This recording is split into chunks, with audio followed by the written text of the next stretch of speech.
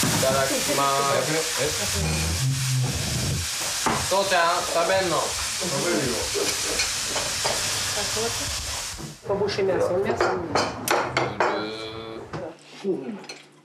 広島からウクライナを思う家族がいます。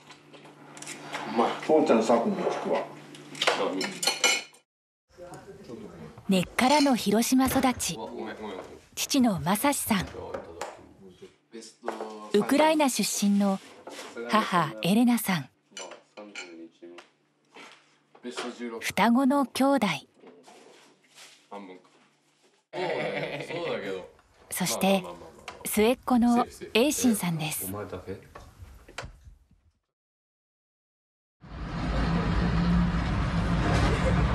突然始まったロシアによるウクライナ侵攻。母のふるさとが、親戚の暮らす町が壊れていく。そんな光景を目の当たりにしてたどり着いたのは、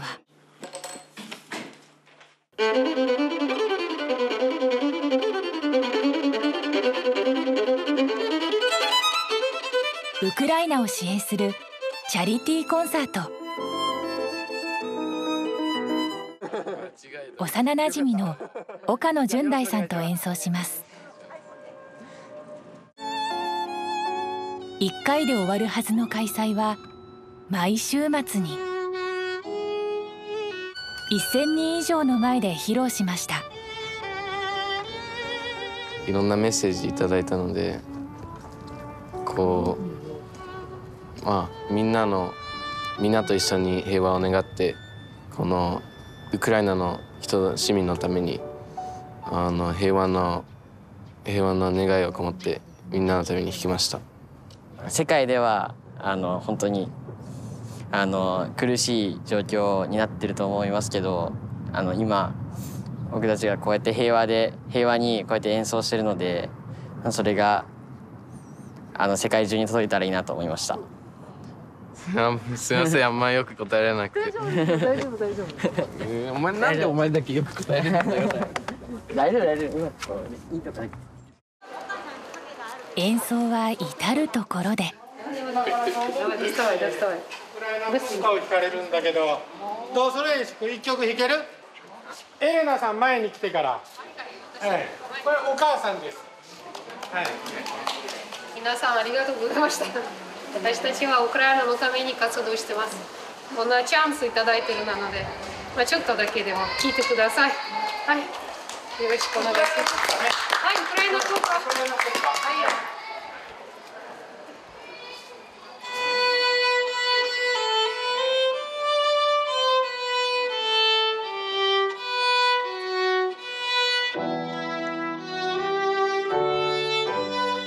音楽にできることとは。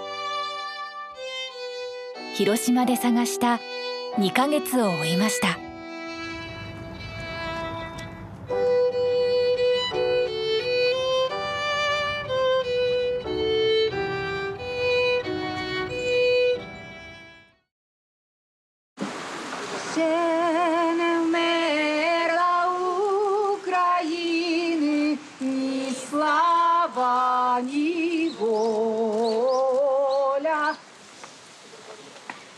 ロシアの侵攻が始まって10日、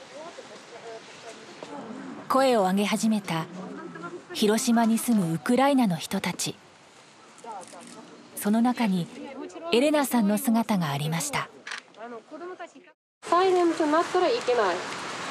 黙って見るものではないじゃないかと思います。戦争反対！戦争反対！戦争反対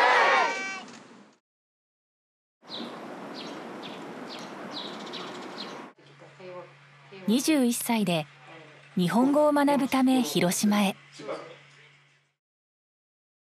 末っ子英心さんのバイオリンの才能を伸ばそうと、5年前から一緒にドイツへ。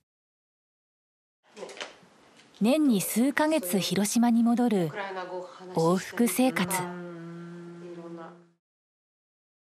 およそ1年ぶりとなる帰国の最中、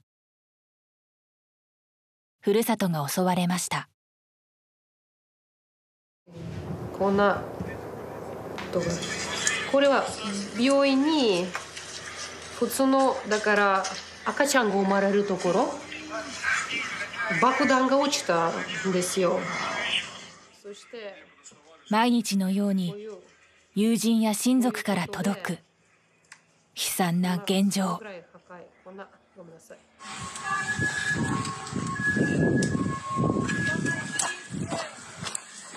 Аптека, блядь.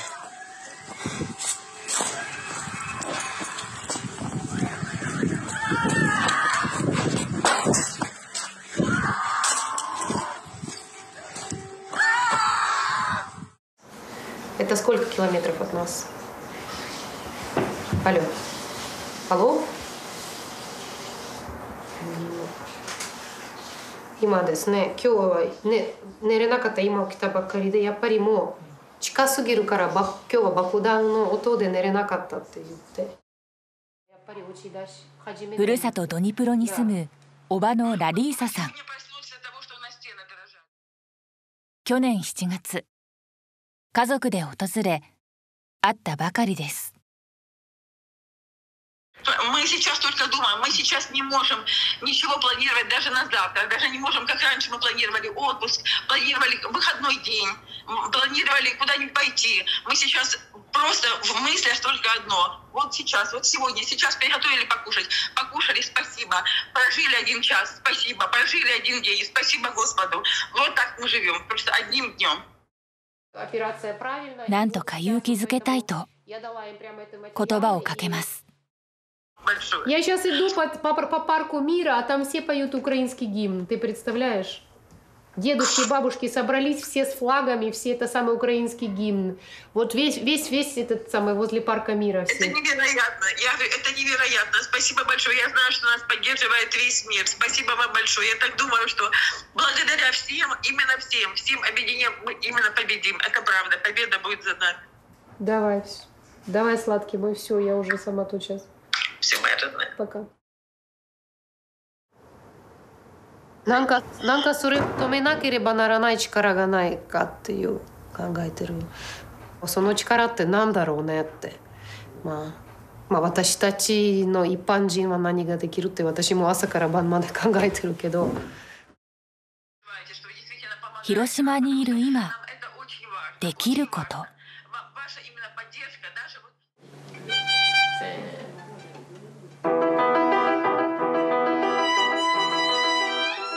英心さんと純大さんの演奏でチャリティーを行うことにしました。初開催まで準備期間は1週間もありません。どうしたここから分ける？なんで大丈夫だった？マジで？なんかミスった。目の前で聴いてくれる人のために奏でてきた楽器。今度は遠くで苦しむ人たちのために。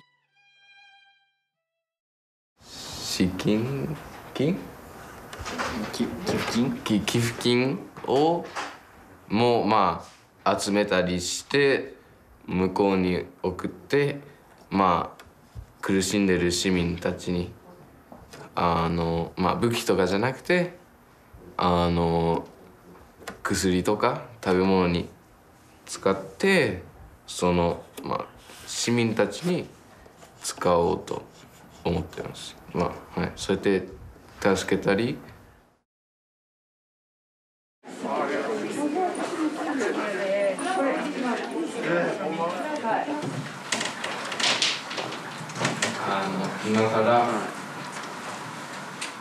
今からメンデルスソンコンチェルト第1楽章。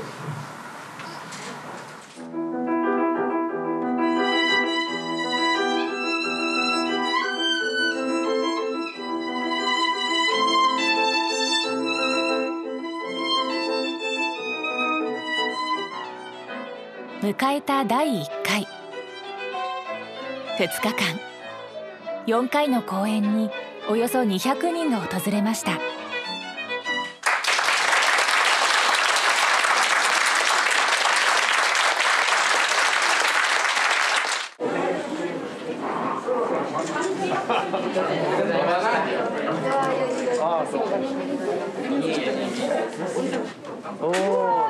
サイン。はい、わかりました。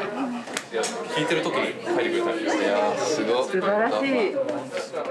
聞いた人の心を動かしていました。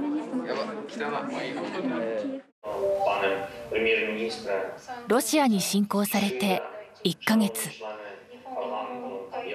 ウクライナは首都キーウの陥落を許さず、必死の反撃を続けていました。核の脅威を知る広島からこそ支えたい。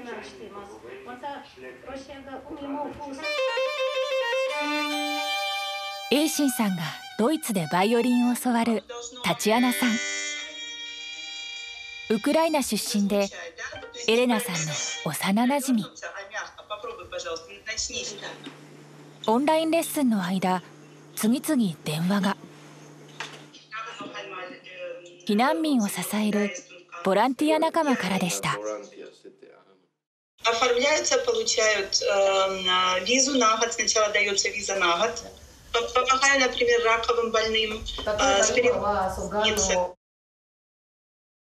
1ヶ月前レッスンしてた時、時々ちっちゃい子供が避難してたので、時々レッスンの間ちょっと端っこで見えたりしてて、まあすごい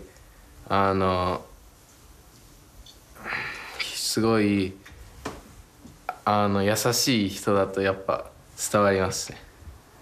できるだけもっとまだまだ苦しんでる人がいるので、もっと助けれたらなと思います。助けれたらいいなと思います。じゃあちょっと順内、はい、テストいつでも大丈夫です。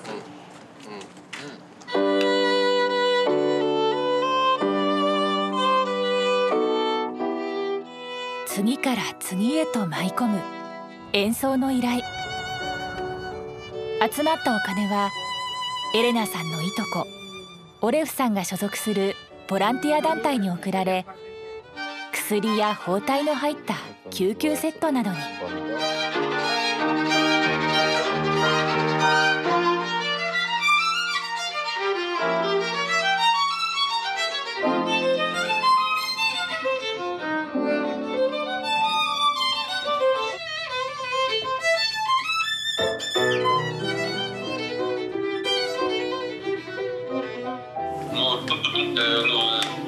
Это вызывает только восторг, уважение и благодарность. Я также рассказываю здесь, в Украине, о том, что какую работу проделывают ребята и какую помощь они оказывают.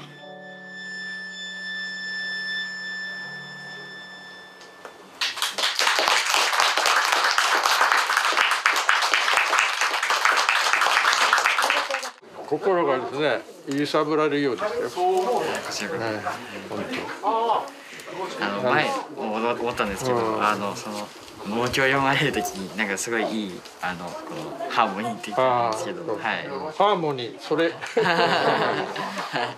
音楽は心のハーモニーだから、国が違い、民族が違い、主義主張が違っても音楽は心を一つにすることができますから。ロシアの侵攻開始からおよそ2ヶ月。エレナさんの叔母ラリーサさんは一日一日を大切に生きていました。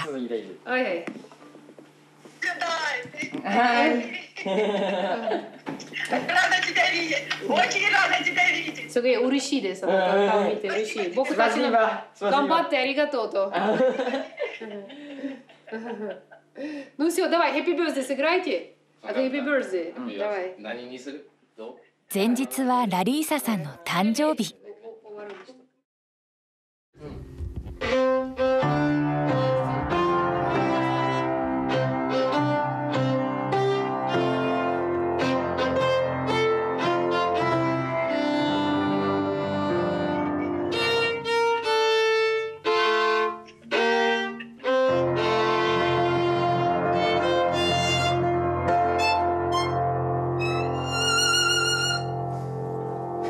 Спасибо! Ну все. Спасибо, все.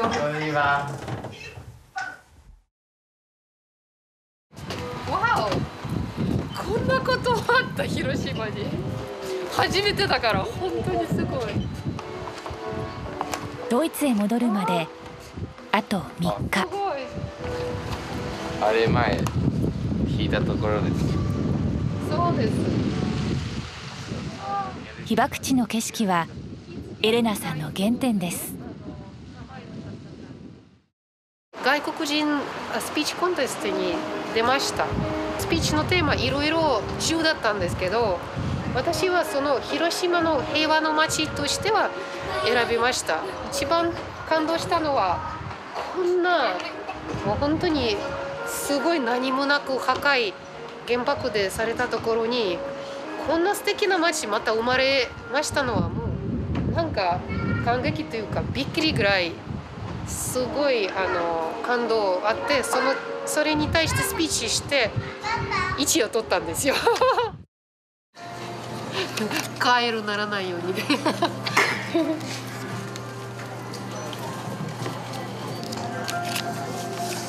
はい、これしました。はい、しました。ナンバー4。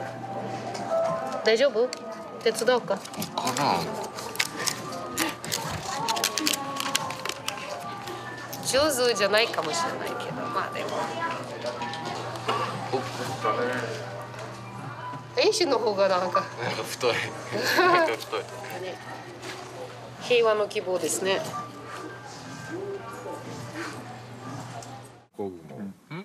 もう一つ、広島にいる間に訪れたい場所がありました。で、同級生たちみんな亡くなったんですよ。もしその日は学校行かれたらもうこの子たちはもう生まれませんよ。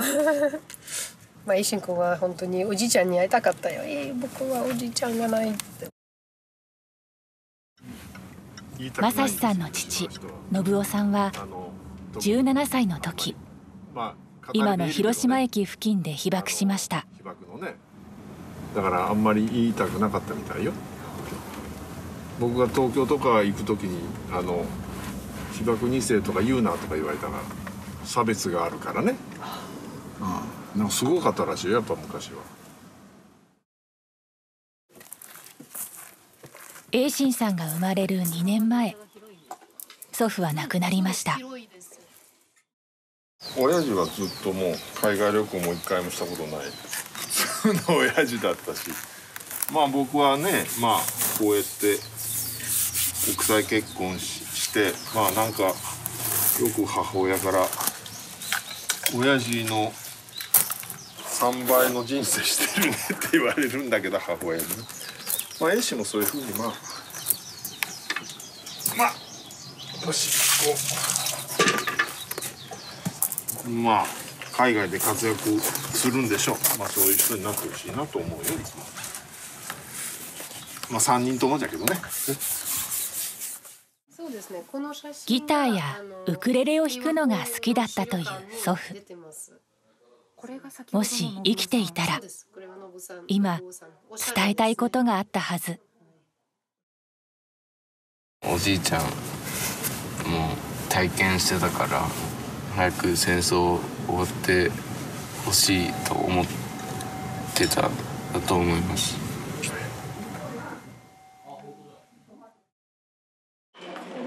ドイツへ立つ前日、この春最後の公演です。続きましてウクライナの国歌を演奏します。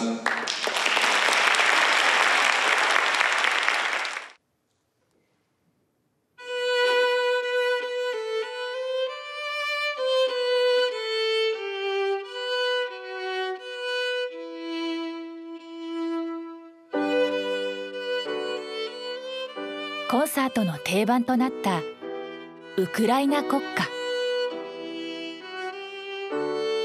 演奏を重ねるほど被爆地と戦地が響き合います。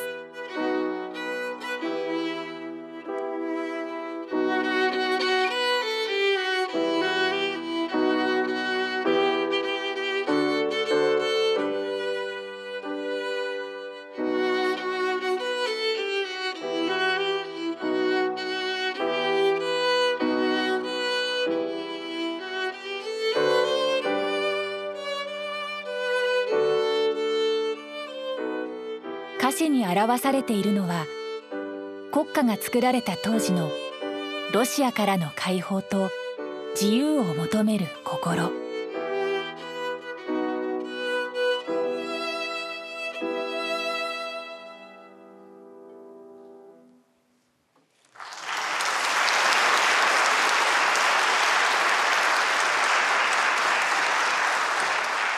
特別な思いで聞き入った人がいました。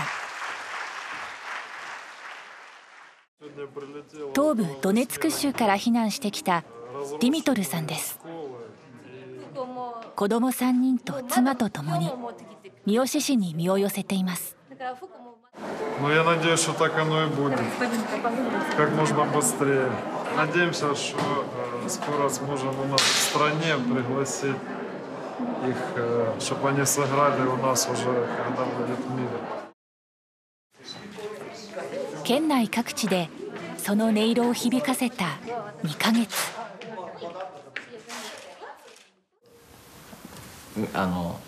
ちっちゃい金額だけどさ、それが集まったらさ、めっちゃでかいものになって、それでいやそれがなんかいやすごいよねって話。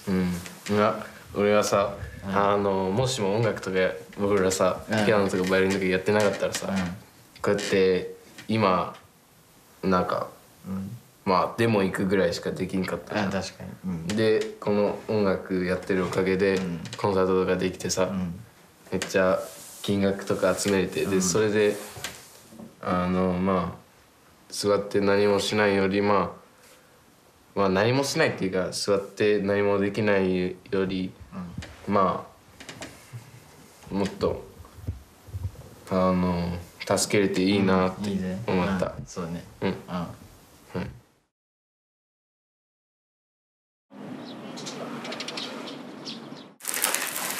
米お米は向こうは美味しくないからお米持っていて、私たちと持っていけないんで、お茶とか麹茶とか、おだし、カレー梅干し、おばちゃんが作ってるやつ、おばちゃんたちジャパニーズのこれがないともうエイシンが機嫌が悪くて何ももうバイオリンが弾けないぐらい。出発の時。純大だ。そうなの。ありがとう。ウクライナの国旗の色、青と黄色の間にエレナさんとエイシンさんが書いた文字。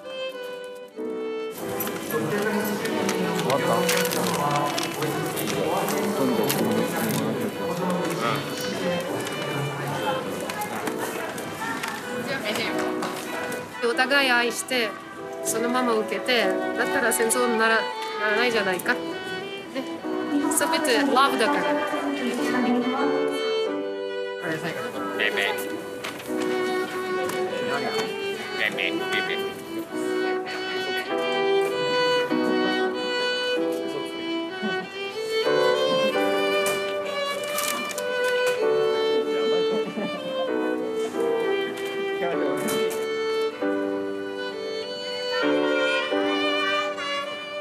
音楽にできること、